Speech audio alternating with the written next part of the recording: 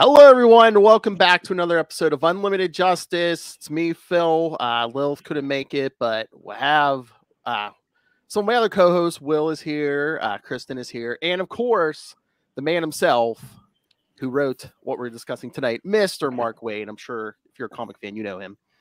Hello, sir. How are you? Good evening. I'm good, thanks. He's written a few comic books over his time. Here and there, yeah. One or two, right? All right, so yes, with the one we were discussing tonight, Batman, Superman, World's Finest. As we record this, issue 2, I believe, comes out tomorrow. So yep, it's not too late. Get on the train if you haven't yet. All right, so I'll start us off, but I want everyone to get a chance to ask stuff. So the whole, I love this story because it's like, I saw a review said if you love Silver Age comics, you would love this, and I completely agree. Very Silver Age. But that's the kiss of death. So no, I don't know. I don't know. For some of us, it isn't. Well, yes, but we're dying off. We're dying of old age. So it does have its like modern flavor too, but it's basic. I would say Silver Age in the fact that like Batman and Superman get along, and exactly. I'm fine with that. That makes sense to me, and that was kind of what I was going for. So. But my editor and my artist both have very strict instructions, which is do not let me be a nostalgia act, no matter what. Make it something that it's for everybody and not just those of us who are on the edge of getting Social Security. Well, hey, if people read Silver Age comics, they might appreciate them. I don't know. Again, how many of us are there? I don't know. Yeah. Well, I've been reading them, and man, there are some really great panels that you can take out of context. It's like, yeah, that's not exactly what I'm going for either, but yeah. Well, no, I know. So now that you know that we do that, you can make efforts to avoid it. So is the whole thing that just it's quote unquote like, is it out of continuity? But it's basically just like, yeah, anyone can pick this up. You don't need backstory. It's basically the purest versions of these characters. That was the marching orders. Those are the marching orders. That was exactly the mandate. It was, look, we want this book to be accessible to all readers. And that means that, while there's some cool stuff happening in the Batman and Superman books in continuity right this second, to have to line this up with both those continuities at the same time just is a recipe for disaster. And because you'll never make that stuff. First off, Superman's not even on the planet right now and hasn't been for several months. So, so the idea was, not only make it so that it's sort of not exactly out of continuity, but just stepped back from continuity, maybe a step and a little bit in the past, with the idea that, and these are the marching orders too, which is, let's get the purest version of these characters. Let's get the ones that people know, and let's play with all the toys, which means we get Alfred, which means we get the Batcave, which means we get, the Daily Planet, which means we get a Lois who doesn't know who Superman is and who has a secret identity, and all these things that we get to play with. Doom Patrol. Yeah, it's like Doom Patrol, for instance. Yeah. Yeah. And does that mean it's the first Robin? Is it Dick Grayson? That's Dick Grayson, yes. And actually in issue 2, as you'll see, he has a line where Supergirl compliments him on his long pants, and he says, trying them out. It's a big step. That's a big step. Yes, that's her favorite, Dick Grayson. And I believe, did I see? So are you going to start bringing in a bunch of characters from the DC universe? Because sure. I see, what is it, issue 4? We're going to be getting Will's favorite, Hal Jordan. Yeah, absolutely. Yeah, I don't see any reason why not. The part of the fun of this book and part of the attraction to me is putting together stuff that I've never seen before. I've never seen Green Lantern versus Batman. I've never seen we've never seen Superman, Batman, and the Doom Patrol together in a story. We've never even seen Robin and Supergirl have a conversation. This is absolutely true. I couldn't find any time in which Dick Grayson and Supergirl have ever done anything more than share a panel. So those combinations, and also I feel like with some of these characters who have been sort of back burner for a while, Metamorpho or whoever, I feel like I've got some interesting take on them that maybe you haven't thought about before, that might make you intrigued about them if you didn't know them. Well, I think it was I don't want to say the S word, but there's a really excellent timeless quality to the story. Yeah, thank you. That's what we're going for, exactly. Not retro, but timeless. Yeah. Oh yeah. Thank you, Will, for making me look even more dumb. Wait, what did you say? You didn't want to say the S word? Silver. Oh, okay. I was like, nostalgia starts with N. I'm confused. And I mean, and is it like in a tradition of like that original World's Finest book, which I know Kristen loves, like that original? Yeah, I mean that was my favorite book growing up. Superman and Batman together in the same story, drawn by Kurt Swan, who was my all-time favorite artist. That stuff in 66, 67, 68, that was formative material to me. And I have very few print comics left. Years ago I gave up at least the floppy collection to someone for consignment sale, but I've kept all the trade paperbacks. But all that said, so I don't have very few floppies left, but a big fistful of World's Finest from that period has survived the purge. So, and I know you're a huge Superman fan. I mean, we've discussed this before. So is this the Superman you see in your head? Is this the pure version that you see without any of the baggage? And exactly. And again, this is in no way to cast shade on any of the more recent developments with Superman, or John Kent, or the marriage, or anything like that. That's perfectly, again, if that's your Superman, that is awesome. That's the beauty. You get to worship you get to worship at the church of your choice, right? Superman's a big enough character where he can be your favorite in this version or that version or whatever. That's fine. It's not that I want to campaign to see that version back. It's more that that's the version that I can understand and can really dive into, and really can do like a 2-hour TED talk on the intricacies of this particular version's, psychology, and why he does what he does, and what makes him unique. And that's a Superman I personally can connect with. And again, as I say, that is in no way to slam any other version of Superman, but this is the one that speaks to me, and therefore that's the enthusiasm that you're seeing come across on the page. And also, I guess you love this Batman.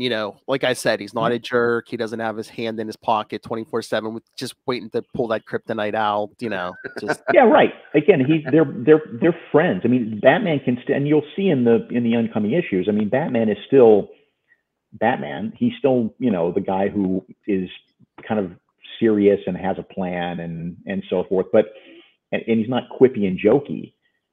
But that's what Robin is for, frankly. I mean, the book really is Superman, Batman, and Robin. And Robin Dick Grayson plays an integral part in all the stories, because he's the guy who can bring the humor, right? He's the guy who can bring the witty, comebacks and stuff. And you'll see a little bit more of that in 2. Whereas Batman and Superman speak a little more like Butch Cassidy and the Sundance Kid, right? They're not cracking wise. They're just sort of bantering back and forth, but not in a funny way, like in a in a very dry way. How about that? Batman is still very dry in this incarnation.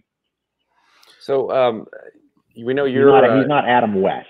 Gotcha. Yeah. We know you're the writer on it. Who's the rest of the team on the book? Dan. Oh, go ahead. Well, yeah, Dan Mora is the artist. He's phenomenal. Oh, that's beautiful art. Beautiful art to go with that story. Yeah. Uh-oh. Kind of lost your sound there. You're getting kind of staticky. Yeah, I don't know what happened. There you go. There we go. Use the Bluetooth mouse at the same time as the mic, and it goes all screwy. So Tamara Bonvillain, who I assume, I've never asked her, I assume that's how you pronounce her name. She's, our colorist, and she's amazing. And I also want to give, a shout out to our letterer, who I really dig. I mean, that's, Aditya Bidikar, I believe, again, God, don't waterboard me and make sure I've got that exactly right, because you see their names, right? And you communicate with them, and you talk with them in email and stuff, but until you actually write, until you actually speak their names, I want to make sure they're absolutely right. So anyway, that's the team. And then Paul Kaminsky is the editor in charge, and his assistant Dave is amazing. And, everybody's setting everybody else up to succeed, which is all you can ask for. Oh yeah. Like I said, a great story, and it's complemented by the amazing art. opened this. I was like, oh, this is great. So is this an ongoing? Is this an ongoing? Yeah. Oh, I'm not. Yeah, please. It's gonna take dynamite to get me off this book. Yes. I'm writing this. Whether it lasts 6 issues or 600 issues. I'm writing this one into the sunset. Nice. Well, and you said you were talking about marching orders. So somebody came to you and said they wanted a timeless book, and so I'm just wondering how much was the editorial mandate, and how much was you saying I want to put this in this, I want to put this in here, I want to put this in here. It was I want to put this in here, this in here, this in there. That was all me. Basically, the umbrella edict was, and again, knowing what I want anyway. It's not like I don't feel like I was dictated to so much as given permission, right, to go timeless. And so from there, I mean, Paul has said, like, flat out, he never gave a rat's ass about the Doom Patrol until he read it in a story, until he read issue 1. He's like, now I care about the Doom Patrol. So I like surprising my editor as much as anybody else. I know. I mean, and I think it's been a long time since Metallo's been considered like a big threat, and that I got that in this issue too. Yeah. I mean, Metallo came backwards. I mean, really, what I wanted to do was a Red Kryptonite danger, and show you how really nasty and brutal and horrifying, and with body horror, that Red Kryptonite can be. It's not just a goofy thing. And from there, Kryptonite inject that into his heart, and you got heart, Kryptonite. Oh, okay. Well, Metallo's got to be the guy. Well, this has been it's been a while since you've written Superman regularly. Was it Birthright the last time you wrote Superman regularly, or? Yeah, I think so. That's the last chance I've had. I may have touched upon him in a project here or there, but yeah. Nice. And something we talked about, Will, you were the edit, weren't you the editor or one of the editors on the Action Comics Weekly, like way back in the day? Back in the day, yes. Boy, jeez. Why are you reminding me of this? It's a horrible thing to say. I'm not, what am I, a war criminal? What are you doing? Oh, I'm sorry. Action Comics Weekly, like a year or two ago. Yeah. I mean, a bunch of us were. Basically, it was, not exactly an all hands on deck situation, but cranking out double the normal size comics every week for 42 weeks was a constant scramble. There was, I'll never forget, there was one story that came across, or it was like a Green Lantern story about halfway through that run. And the story took place on a yellow spaceship, which is the whole point of it being a Green Lantern story, because he can't do anything. And the colorist, God bless her, had completely spaced on those instructions. And so the story didn't make any sense. So editor Dan Raspler and I spent a frantic lunch hour literally recoloring the whole story from scratch. That's the kind of stuff we would have to do all the time, because the grind was there and the machine kept churning away. And so you get some good stuff in there. There's some, Blackhawk stuff is good stuff. Deadman stuff is good stuff. You get Phantom Lady, a noble effort, but not really working. It was a mixed bag. Mm-hmm. But I mean, that's insane. I mean, trying to do one 22-page issue a month is hard enough. Doing a double-sized every week is just right. And not just doing a double size with different stories. Like 5 or 6 different stories by 5 or 6 or 10 or 11 different creators, if you start counting inkers and writers and colorists and stuff. So you're managing an entire comics company's worth of talent at that point. One issue. for one issue, yes. I do not recommend it. 52 was hard enough. And that was because, we had only like a core group of 6 or 7 people. So that we could get by with, but no. If 52 had been 48 pages, we'd still be on week 22. Wow. So is this like maybe the funnest thing you've done, because you don't have to worry about continuity, and it's basically just like whatever I can think of, as long as it has a timeless feel, I can do it? So far, it's the most fun I've had for, I don't know how long. I mean, it was just, I was not welcome at the door at DC for a long time. And then there was management change, and I got 4 calls that same day, 2 of them before lunch, asking me to come back, which is very flattering. And so, it feels good to be home. Nice. Well, we've seen, the first issue 2, 4 has been solicited. How far have you kind of plotted this out at this point? I've turned in the first 6 scripts. The first 5 are this story. 6, every 6th one will be a breather that will be in continuity, but internally of the book, but gives Dan a breather so he can get ahead. So I've turned in the first 6, and I know what the next 5 are going to be after that, and then that's in pretty clear focus to me. And then beyond that, I've got ideas that I could go for years. Right. I was going to say, I don't think you ever come light. It's like your Flash run. You had years on that. That's like this man comes with stories.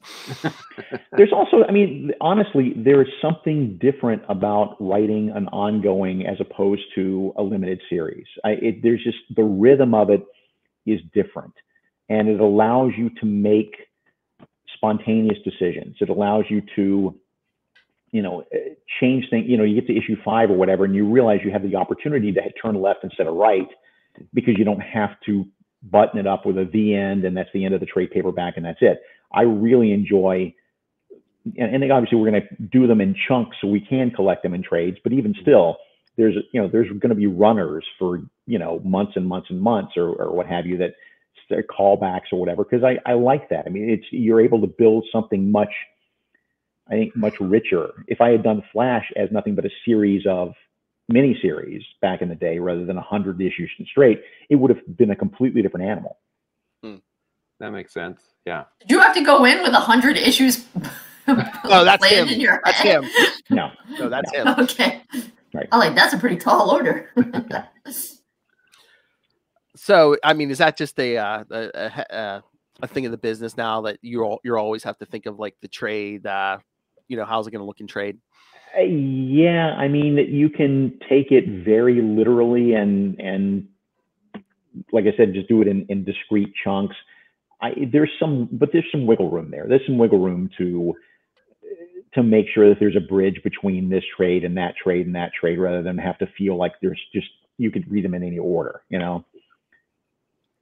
Or I can do 3 and 2, or I can do 4 and 1. I can do, as long as it comes out to 4 to 6 or 7 issues worth of material. That's nobody says 5. It has to be 5. It's somewhere in that ballpark.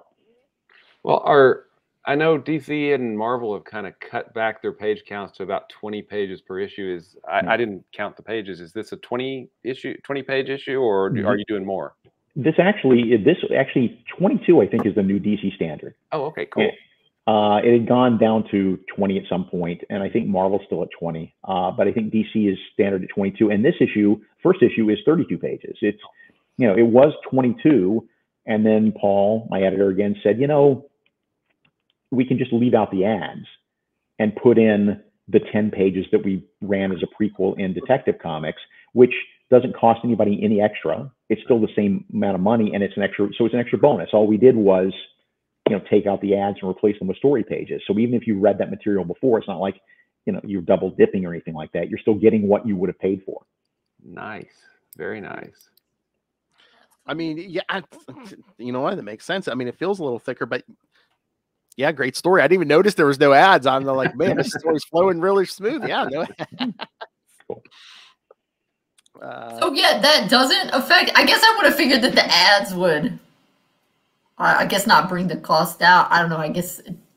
In theory they do, but the reality is it's not really. The reality is it's less that you derive serious revenue from those ads, and more that if you had to pay artists and writers to do 32 pages every month, first off, they can never deliver that much, and secondly, the book would be more expensive, so because you'd have to pay for all that material. So 22, I think, it's fairly arbitrary, but it's sort of like, okay, here's what we think the budget can withstand for this particular book, and whatever revenue we get from ads from Nike or Snickers or whatever, that's gravy, but it's not like making anybody rich money. So you mentioned earlier you got a few calls on a certain day, and we have World's Finest, which is great. Are you going to be dipping back into the DC projects? Oh yeah. All right. Oh yeah. Anything you can share?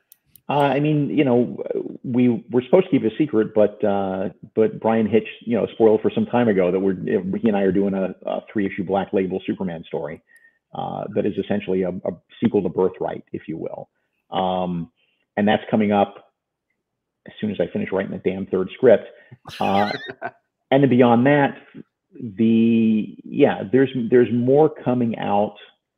There's another big non-Superman thing that I'm doing for DC that I probably another couple of months away from being announced, maybe a month. I'm not sure. Excellent. Oh. So, okay, so you're doing a Black Label book. So does Black Label give you more freedom where you're like, okay, I don't have to watch language, I'm going to watch this, or you go in where you're like, okay, this is Black Label, you know, people are going to expect a little extra for their money, so that that's in the back of your head. It's like, well, I have to come up with something, you know, a little more just because it's Black Label. A little more sophisticated. I mean, that's just it. It's not so much. I mean, there's no need for, you know, sex or language in there to be any different than it would be in a regular Superman story, because it would feel weird. Like there's just no, you know, all that really does in terms of that context is give me the ability to have Luthor say Jesus Christ rather than gosh darn it or whatever, or come up with cute colloquialisms like that. But the diggity dank. but the angle of the story, like the basic subject of the story, the basic hook of the story is, I think, designed to be a little more thought-provoking and a little more provocative than your standard monthly Superman comic. Cool. And dealing with issues about Superman that we don't normally deal with on that level that we're dealing with. Well, you mentioned Brian Hitch. Yeah. I have to mention Heaven's Ladder, because I freaking love Heaven's Ladder. That you beautiful looking book. Yeah. It's an awesome book. Thank you. That's a beautiful looking book, man. I'm really proud of that work. And here's a secret about it you didn't know, which is that when we pitched it originally, the idea was we wanted to have at least 2 foldouts in the book so that you could have like a 4-page spread for Brian's big work. That sounds great creatively, but as I got into it, logistically, the problem is because of printing and the way that we print things as signatures of like 32 pages or whatever, you can only have those foldouts at certain specific points in the book. And once I started trying to write with that in mind, it became more of a gimmick than anything else. It became the rhythm and the pacing of the book became weird. And so we had to let that go. I hope somebody else takes that shot someday, but it has to be more carefully planned than you would think. That makes a lot of sense. And like when you have like a visual like thing like that, will they move ads around for that? Or like if you tell them like, hey, we have like this don't break this up, with an ad. Yeah, maybe. I mean, generally, yeah. I mean, you can't do that with any giant consistency. They're not going to like throw all the ads in the back, but they'll make exceptions here and there. I mean, sometimes you do it because you need the real estate, and sometimes you do it because your artist or your artist have forgotten that you have to start a 2-page spread with an even number, or else you're screwed. So books don't work that way. You can't have a spread on pages 5 and 6. They don't just do it if you forget to put a page turn, right? Oops. Right. Yeah, I remember a few months ago, like when Brian Michael Bendis was leaving Superman, me and Lilith were like, oh, Mark Waid's gonna write Superman, right? Mark Waid's gonna write Superman. But I think I like this better because you get to write Batman and Superman on a monthly basis. It's not so much in continuity, so you really get to stretch your legs on this. So I think better.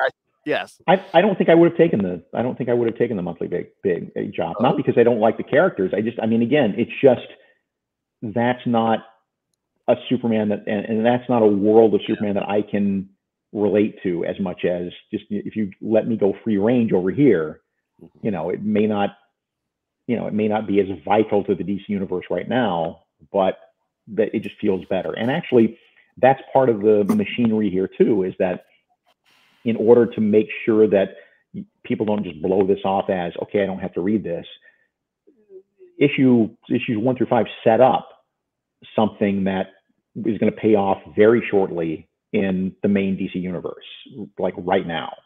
And the same with the next arc of stories. Is the idea is to do something that tells the backstory to something that, oh, and then it turns out that a couple of months later, here it is in JLA, or here it is in Batman, or whatever. And, you know, I don't have to do that every single time, but I think at least at first, to show people and to fully demonstrate that this is not just a book you can ignore.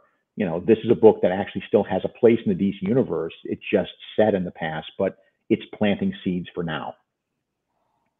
Well, are there any toys that you know? We mentioned the Doom Patrol.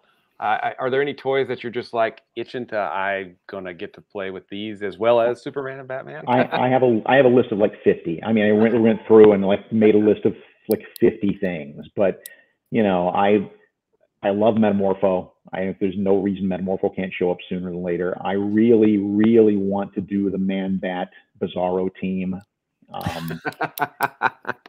And I don't know what that looks like. I don't even have a story, but I just think that's a cool idea.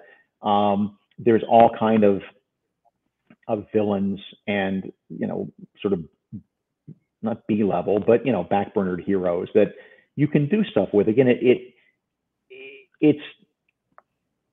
it's just my way of saying, okay, I've given a lot of thought, an unhealthy amount of thought to, I don't know, the Metal Men over the years, and an unhealthy amount of thought.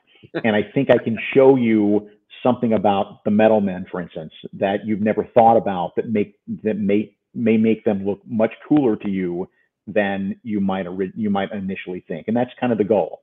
That's when I bring all these toys out, the goal is, I love these characters. I want to show you why I love them in hopes that you will love them too. Excellent.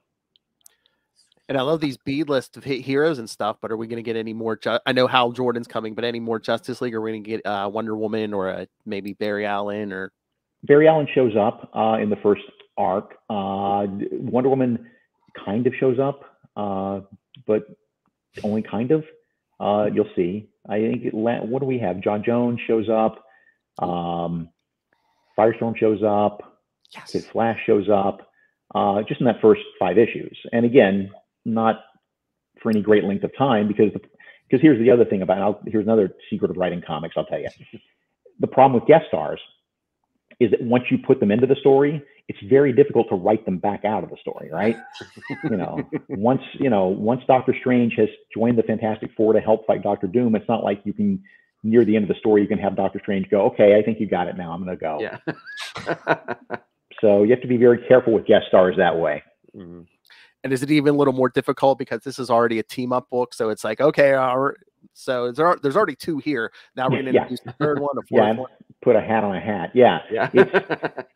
Yeah. But that said, it's the fun of it to me, and this is very evident in the Supergirl and Robin subplot, is the combinations of characters and the kind of relationships they have. Like, I always said this about when I was writing JLA. I said, I don't own Wonder Woman in the sense that I can do something with her that you wouldn't be doing in the monthly book, because you can't change that continuity. I don't own Aquaman, but as a JLA writer, I own the relationship between Aquaman and Wonder Woman, right?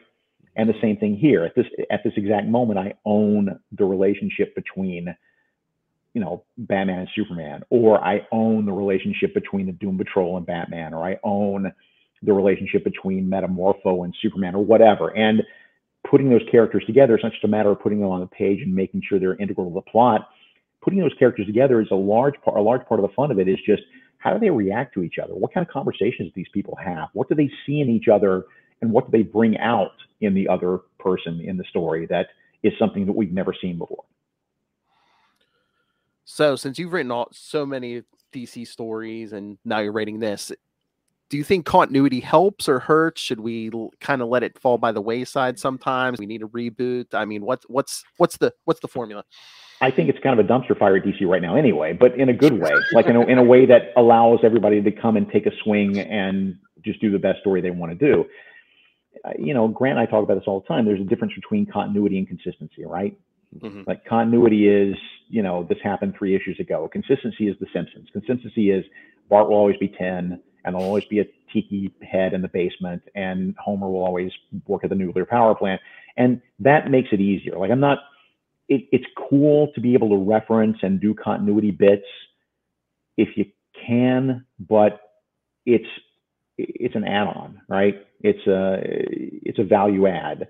Really what you need to be concentrating on is just, is this a good story that doesn't violate the principles of the characters, or doesn't make still keeps the characters pure and keeps them on model. Yeah, and if I think it was Kurt Busiek that said that if it's not pertinent to the story, just don't refer to it, right? Just don't refer to exactly. Don't go out of your way to contradict stuff. Just try, don't. There's no need to pick up. There's no need to refer to it if it doesn't help your story. Yeah, it's like, I don't know. You could like show off and 80 years of DC history, but it's just like, it's like, do I want to try to shove facts down people's throats every issue? It's like, I don't think, no. Right. And sometimes there's just judgment calls. Like let's say I want to use the Phantom Zone projector in a story. Well, I kind of know in my head what the Phantom Zone projector looks like, because in my mind, it's looked this way since like 1964. It doesn't, but nobody's drawn it like that for 20 years. And so, a better example actually is the Fortress of Solitude. And, my Fortress of Solitude has a big yellow door on it and isn't made of crystals, but that's the way it looks now. And that's the way so many people see it, that it would be weird for me to say, no, we're going to go back to the 1950s version of the Fortress of Solitude, because all it's going to do is call attention to itself, right? So everything's a judgment call along those lines. Well, I know you were saying, don't mention, nostalgia and stuff, but it seems like that's what's selling. I mean, Marvel's doing a bunch of callbacks to the 90s. I know DC's doing Batman 89 right now. They just did Superman 78. So, yeah. I mean, it seems like some of this previous stuff, there's a hankering for some of this, There is. It's just, it's so easy to go too far with that. It's so easy to forget that, as I said, a lot of that audience is gumming its food. So, and that audience is going to die off pretty soon. You're talking about, if we want to do like a book about 40s characters or whatever, the average age of that audience is dead. Yeah. So, you've got to stay relevant, and you've got to make sure that your target market is still picking up the book, or else my fear is that the nostalgia fans, the retro fans, are not enough in number to keep anything moving. I do feel like it felt, as I read older comics, that later in the golden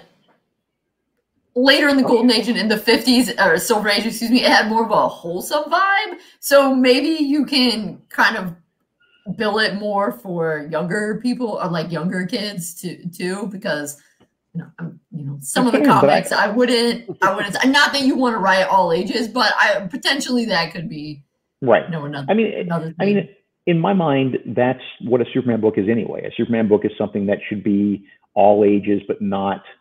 And again, this is not to cast aspersion on anybody else who's doing Superman. I'm just saying that the guardrails for me are not something that have to be given to me, because I've been reading Superman stories for 50 years. And so I kind of instinctively think I know where the guardrails are, to the point I don't even think about it, right? It's like driving a car. You don't think about every little decision you make at this point. You're in the zone. And the same with writing Superman. I don't, I think it feels like I want it to, should be something that every age can read without it seeming silly or childish, with more of a Muppets Pixar vibe, right? Mm-hmm. And that said, I think the way you keep it contemporary is the stakes, and making sure that the stakes are high, because they never really were in the Silver Age. So making the stakes high, making the relationships more interesting and more layered, and making characters' choices a lot more dangerous and a lot more suspenseful. Like that's, there's a point in issue 4 where I put a problem before the characters that actually made my editor gasp out loud. Like, I don't know how I would solve that. And it's not like, how do I get out of this trap? It's more like, oh man, somebody's gonna have to make a sacrifice, and it's gotta be one of us. Mm-hmm. And that's good drama. And that's not just, oh, geez, how do I defeat the parasite this month? That's something that's actually integral, you know, really character-driven drama. Yeah, I will admit I was coming at it more from a Batman perspective, so I was like, "Oh, this is not as gritty," and you could read it too. Right, and you could read it. You can you're right. This is the one that always more wholesome, I think. Yeah, this is the Batman book you can hand out at Halloween. Yes. Yes. Okay, I know we have to be careful of your time, but I have a super important question for you. Okay, hit me. Super. Did it and by the way, I know it's not I know by the setup, I know it's a trivial question, but go ahead. Did it bother you that Batman comes first on Batman Superman World's Finest? Yeah. Yeah. But I get it. I totally get it. You want if stores alphabetize their books, and you're going to want it with the Batman books because those sell better. So I get it. But you know what? It doesn't matter to me because I just call it World's Finest. All my scripts call it World's Finest. All my correspondence and emails call it World's Finest. I don't ever speak the name Batman Superman World's Finest in this house or to my editors. It's World's Finest. Well, I mean, maybe someday it'll reverse. I mean, because it wasn't always the house that Batman built. It used to be the house that Superman built. So. Oh, it was. I mean, it was until the 80s. I would say, I mean, Superman was still the flagship character for DC really into the 80s. And it really wasn't until the Tim Burton Batman movie that it was by that point, it was sort of neck and neck. And then the Tim Burton Batman movie cemented Batman in the public consciousness in a way that he is now and probably forever will be DC's flagship character. Whereas, you know, years ago, it was forever, it was Superman. Well, yeah, I mean, we had those Christopher Reeve Superman movies, and then after those, we didn't get another Superman movie until what, 2005, into the 2000s. So, I mean, I think, yeah, we had all those Batman movies in the, 89 and then the 90s. Was there a Superman movie in this century? I've heard a rumor, but trying to think. Anyway, we're also living in a sad, gritty Batman-esque era. I feel like the world feels more like Gotham City than Metropolis often. I just like winding up the Snyder Bros, because they are a sad and rabid bunch of people. So. Indeed. So now this is trivial, not a super question. But Phil has mentioned it to you before. I told him to ask about Diggity Dank. And you said you didn't remember. And I'm still trying to make Diggity Dank a thing. So I feel like maybe if you can slip it into World's Finest somehow, maybe we can gain traction. I wouldn't hold my breath, but that's but have at, please. By all means, continue on your Lamantian quest, your Don Quixote quest to tilt that windmill. I salute your effort. Oh, you'll make her day if Dick Grayson can say that. It's a pretty amazing phrase. When I read it, I was like, dang. Really, I just think that's a giant landmine of a phrase. So is it too 90s? It's very 90s. That's a timeless book. All right. Any other? Oh. I don't think so. Yeah. Any other last questions? I mean, I do have to wrap up, unfortunately, in a few minutes and get dinner. But again, this was something that Phil was supposed to ask you before, but it kind of goes with communication. So, because we were reading your Flash stories, and where back in '93. Nightwing and Starfire come in, and Wally comments in his internal monologue that they're married, but of course their marriage went up in flames. But they were going to. That's just it. They were going to be married. Yeah, that was the plan in the book. That by the time we got there, I was kind of asking, like, what is communication like, or like, how did that happen? Why did no one think to tell you? I don't know. I mean, I think, as I recall, it was an incredibly 11th hour and 59th minute. Change in the plans at Titans, and it just came too late for us to fix. So, told you. Were you annoyed? Were you annoyed that they didn't tell you? Oh, no. You know what? It's you and 6 other people are the only people who remember. So I'm okay. I just didn't know if you were like, oh man, they made me say something wrong. Not annoy me, but Nah. All right, so yes, we'll let you go. Thank you, sir, for the time. We always appreciate it. Is there anything you want to plug besides Batman, Superman, World's Finest, or World's Finest? Let's see. I mean, what else am I doing? I mean, I'm still the publisher at Humanoids Publishing Company, and we do the Ink Owl, we do the Meta Barons, but we also done a ton of really awesome graphic novels that have been coming out, and I would encourage everybody to take a look at their previews catalog under H and see what's there. There's some really good stuff. Awesome. All right. Okay. All right. Thank you, sir, so much. Thank you. Always appreciate it. Always a good time. Over and out. Dang. Yeah. Look, you made him leave. He was leaving anyway. I love him. He's always a good time because you don't know what's going to come out of his mouth. He's like, "Oh yeah, DC's kind of a dumpster fire, right?" He's working for the people. He's like, "Yeah, he worked there for how long?" He's like, "Yeah, DC's kind of a dumpster fire right now." But he was very diplomatic. He was like, didn't say it was a dumpster fire in '93. But likes to wind up the Snyder Bros. I mean, it's so easy. Cool. So I mean, he's like. I feel like. Will, you sound like you know much more about Superman. It clearly, from what I can tell, clearly the Snyderverse was too dark for Superman. I felt like it was even too dark for Batman. It was so dark, so dark. I mean, he's branding people to get killed in prison and stuff. Yeah, I'm like, that's not bad. That's not Batman. Batman doesn't kill. And Paul Kent wouldn't say you should have let him die. Okay. Exactly. Yeah. I mean, that's just no. He's supposed to give him his morals, not you should hide your powers. Yeah, let him die. Yeah. How would get it for himself? He's like, no, don't save me. Let me die. Yeah.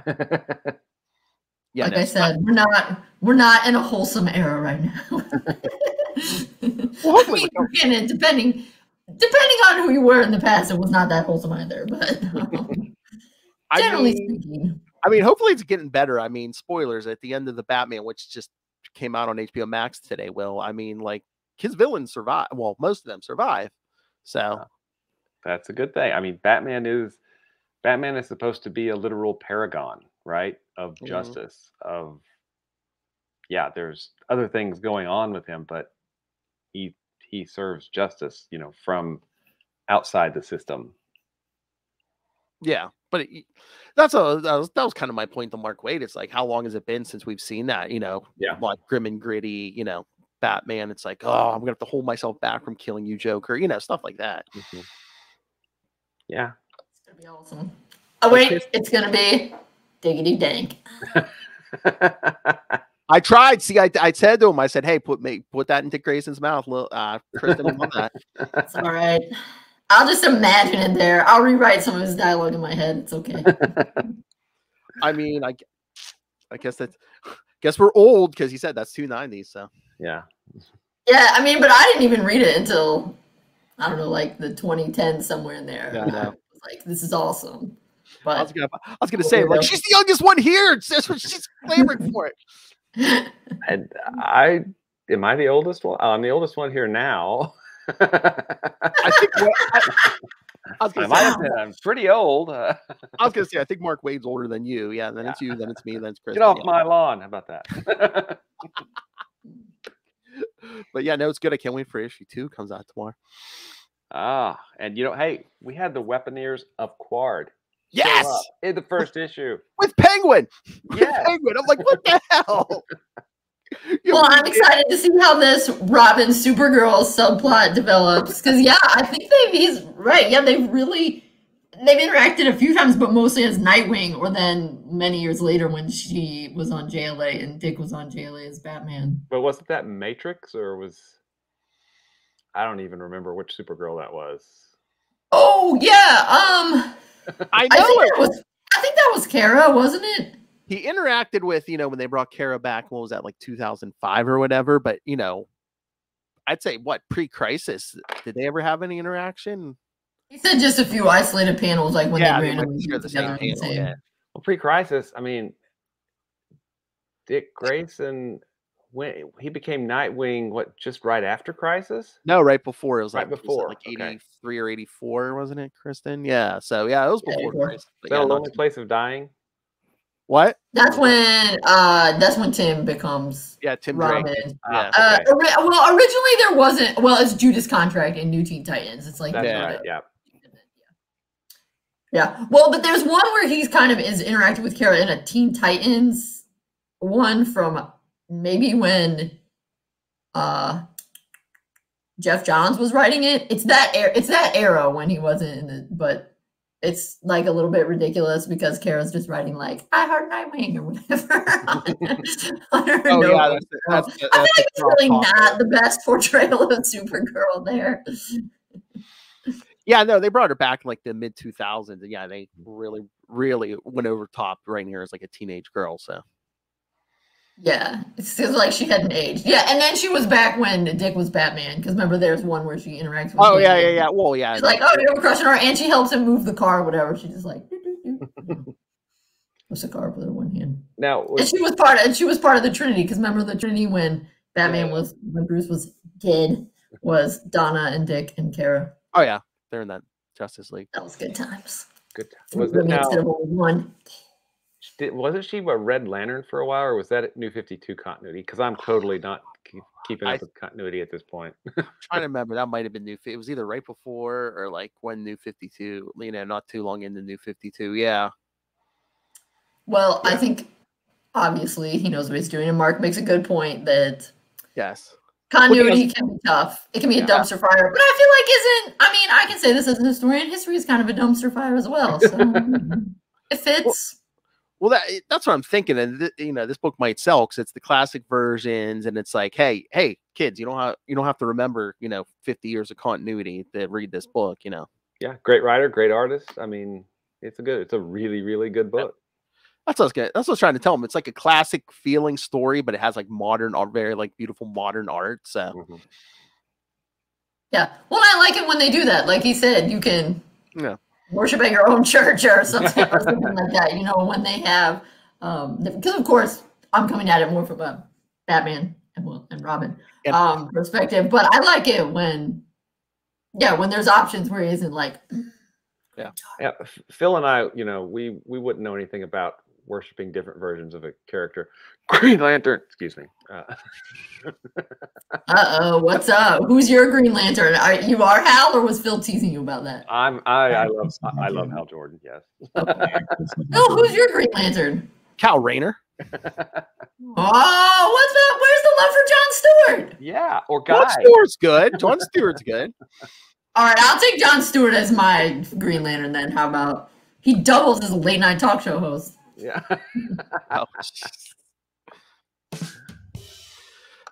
But no, I was gonna say, did we get a spoiler? He was talking about that Black Label Superman thing he's writing, and he mentioned Lex. I was like, Lex is in it. Spoiler. And Lex might say bad words. because no one would see Lex Luthor coming in a Superman book. Have you read Heaven's Ladder? Have either of you read Heaven's Ladder? Yes. Freaking awesome. It's mean, it's one of my favorite JLA stories, bar none. I think I even like it more than the White Martian. I'll write it down. When is it? Roughly, are we talking 90s or 2000s? Or you did it. It was after. I think it was after Grant Morrison left, so it was like around JLA 50, because I think Brian Hitch was doing the art, maybe. But it's its own standalone. It's actually oversized. The original is an oversized treasury sized, I think. It might be in a collection. Hang on, I'll find it for you. I'm sure I can find it on the app. And you can too, Ray, because you got that app now. Yeah, I was gonna say, I remember reading that was the original series, because I know he read the regular series. Came out in 2000. All right. Okay. And it has been reprinted in 2011 and the JLA reprint series in 2011 as well. So DC Comics presents JLA Heaven's Ladder, and then JLA Volume 5, I think is what it was. But it's cool. It's really it's an amazing story. And it is on the app, so. But it's on the app? Awesome. Yes. Yep. Oh, he was co-writer on that. Will, do you know who he wrote that with? Hang on, I can't remember. I thought it was just him. You're gonna kick yourself when you see who wrote that. Do you want a hint? No, it's just him. I have just him writing it. Oh, because I'm looking on the app and it's saying Mark Waid, comma. This is Ron Mars. No, when I'm looking it up on comics.org and it's just him. I wonder if something else is collected with it. Oh, because I was gonna say yeah. Because it's because DC won or Green Lantern won millions in it. Maybe that's why. Gotcha. Wait, so how long was Mark not at DC? Did he not get along with Dan DiDio, or however you say that? Is that what he was referencing? Well, who did get along with DiDio? I don't know. When did he leave? I don't know. Was that when he was at Marvel? Because he was at Marvel for a while too. Well, it had to have been after 2000 if he wrote Heaven's Ladder in 2000. Because I know his Daredevil run was after that. Yeah, he did. Oh wait, well, he might have been doing both for a while because his first Captain America run was in the mid '90s, right before Heroes Reborn. Let's see. Because I think those are his top two. On DC side, his favorite Superman. Then on Marvel, Captain America is his favorite. He likes wholesome dudes. Yes. Heroes. Indeed. Yeah, I believe. Oh, I think it might have been in a text page in the back one of his Captain America things. He said, I think when he was he in college, he did college radio or something. He called himself Captain America. That was his DJ name. Nice. Let's see. My head's just spinning. I don't know if I'm on an episode of Green Lantern or Nightwing. I don't know. That's right, kids. While he's looking, yes, if you love the Will already and want to get more, go check out Sector 2814, the Green Lantern podcast. If you love Kristen, check out Nightwing News. And they're both stuck with the same idiot as a co-host. So someone has to run all the tech stuff, Phil. I know. It looks like he was doing Champions at Marvel back in 2018. So I think it was probably before 2017. Oh yeah, he did an Avengers run too. Was that weekly? Was that weekly thing? But no, like when I brought up that Action Comics Weekly, I'm like, I know a lot of them on both sides of the street have done weekly comics now, but I think they kind of set the I can't kind of created the mold for that with the weekly comics thing. I can't. It looks like he did Indestructible Hulk. There's original Sin stuff in here for Marvel back in 2014. He's one of those guys. It's like you forget half the stuff he did. It's like, oh yeah, he did that. Yeah, he's written so many things and so many good things. Oh yeah.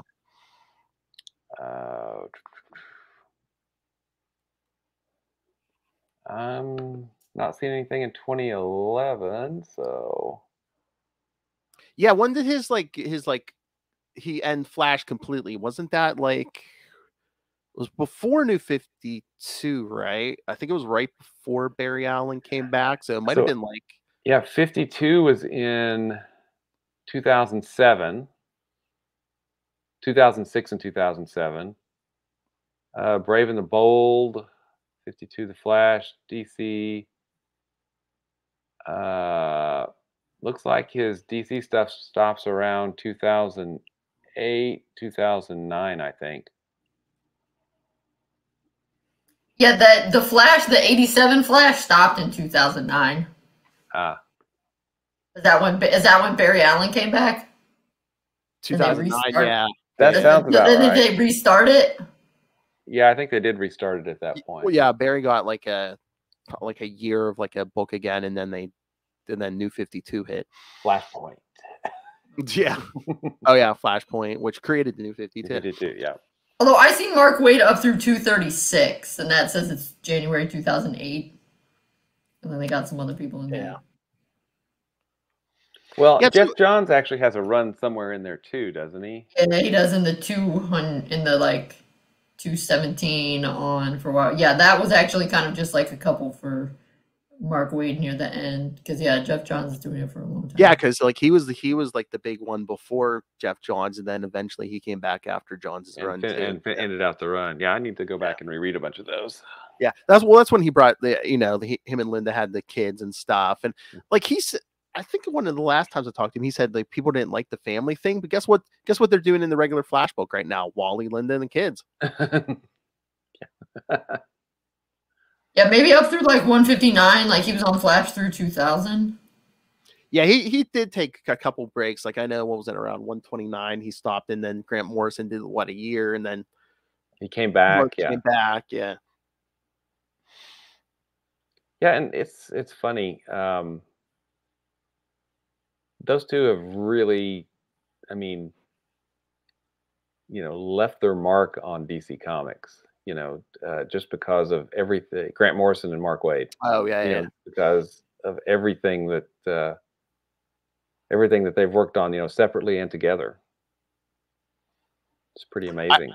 I know, just like all the great work he did on Flash, I'm surprised it's not his favorite character. I mean, I think he likes him, but he's like, oh yeah, no, Superman's a favorite. I'm like, because kids, Speed Force, that was Mark Waid.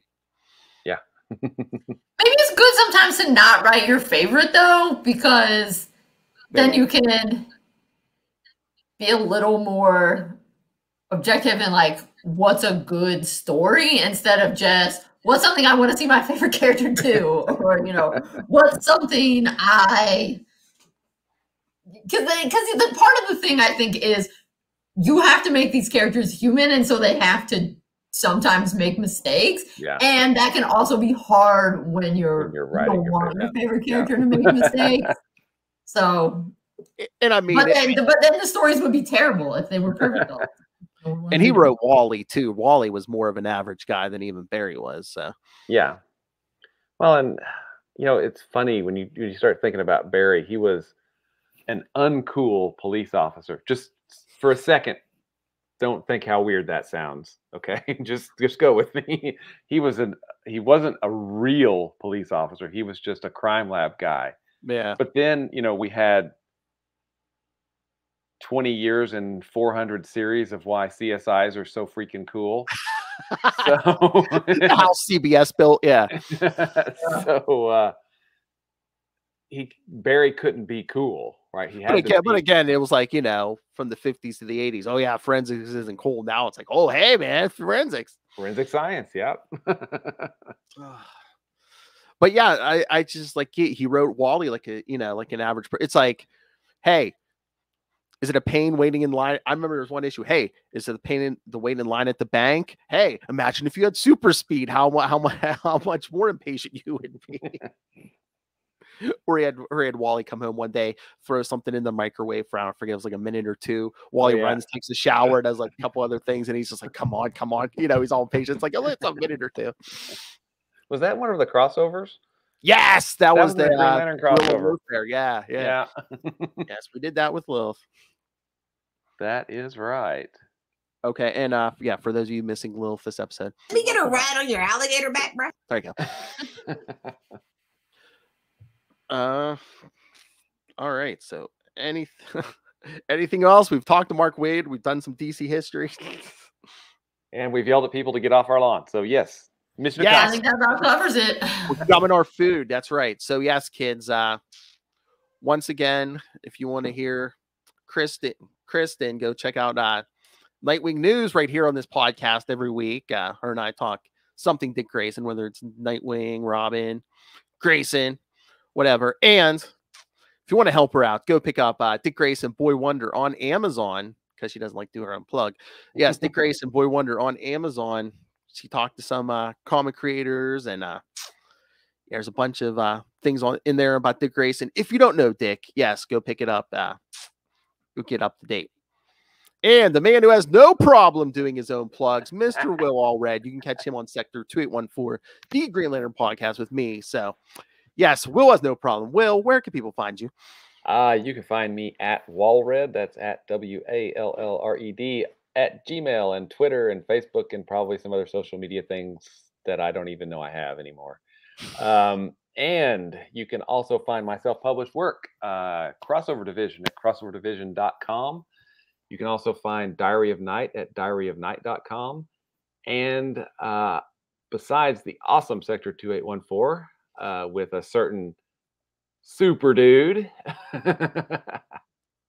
Phil, I host a weekly podcast with writer Kevin Joseph of Tart, and we talk to comic book Kickstarter creators who have some live projects running about their projects, and we have them explain themselves, basically. Explain themselves.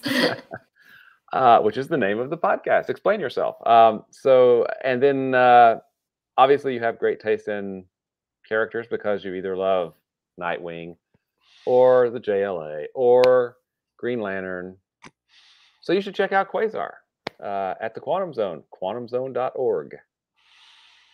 I, of course, love Hal Jordan. That's right. Seems like I'm getting a package every other day. And he does not have an ego on him, kids. I am God. Miss the days of the live reads. The live reads, Star Blast, the gift that keeps on giving. That's right. All right, let's get out of here. All right, kids. All right, in 1 week, Lil Hellfire will be back. If either of you want to join us, I believe, Will, you said you're already going to join us. We're going to be doing another interview, Mr. J.M.D. Mateus, who's written a few Justice League things in his time. Yes, and I've got to read the Spectre before then. What? Oh, yeah. Oh, yeah. Before then. Oh, yeah. He's written a ton of Justice League, not only comics, but he's written for that animated series. So he knows a few things about the Justice League. All right, kids. Come back next time. Get yourself some justice. Well, it goes unlimited justice.